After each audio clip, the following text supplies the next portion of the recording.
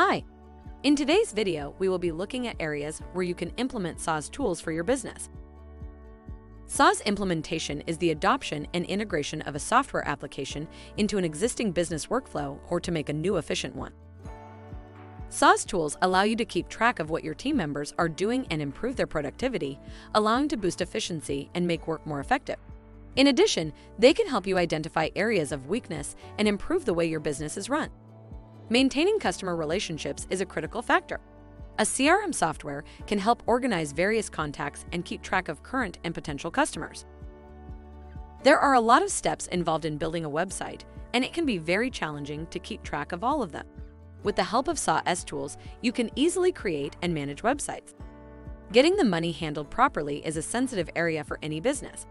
Having a well-functioning billing system can help minimize the time that you spend on this task. Criminals often target specific areas of the company, such as finance and data. Having the proper security software can help keep your organization's vital information safe.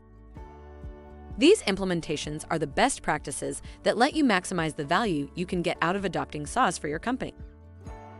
I hope that information helps. If you would like to learn more about SaaS for your business, please click on the link in the description of this video.